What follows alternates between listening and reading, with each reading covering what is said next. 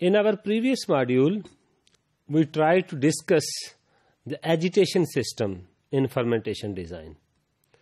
But in this module and later modules, we will try to discuss that the temperature control system. As concerned the temperature control system consists of two major parts. One part is temperature probe that senses the internal temperature of the fermenter, and then is the heat transfer system that actually control the temperature of the fermentation vessel or a fermentation medium. We know that what is temperature? Temperature is actually, you see that the average kinetic energy exists in any system.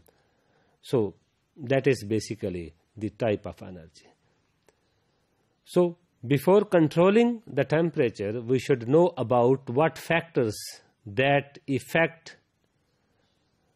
can lead to the change in the temperature.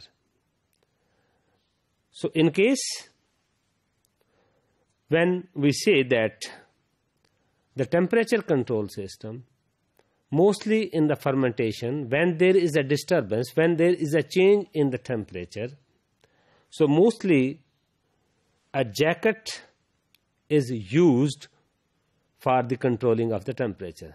But that jacket is linked with the hot or a chilled water according to the need of the fermentation temperature.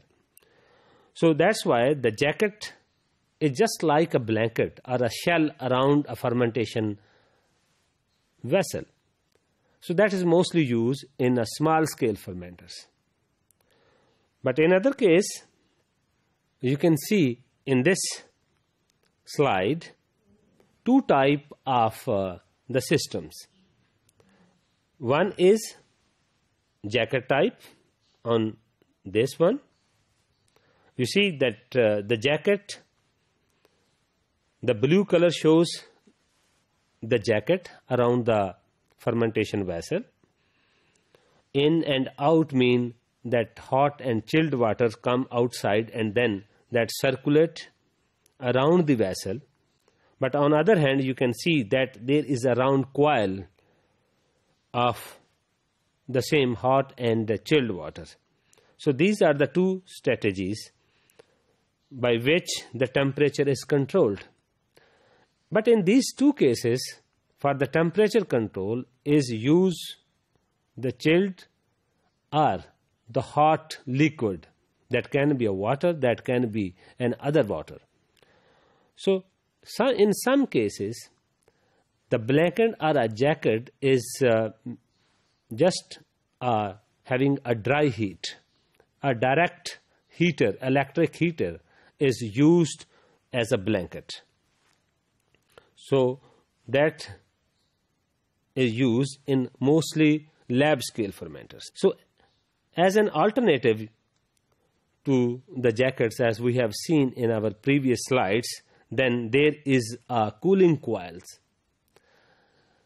The major difference between the jacket and the cooling coil is that when we use the jacket, then there is a less surface area. So when you use the coil, there is a maximum area we can use for the mass transfer, for using the temperature transfer from either from the vessel to that, either from the liquid to the fermentation medium. This is basically one part, that how we can control the temperature. As concerned the probe, in most of the fermenters, the temperature probe is PT100 is mostly used. What is PT100? We will talk about in later when we talk about the design of the probes. So the PT100 is mostly the probe that is mostly used to sense the temperature inside the fermentation vessel.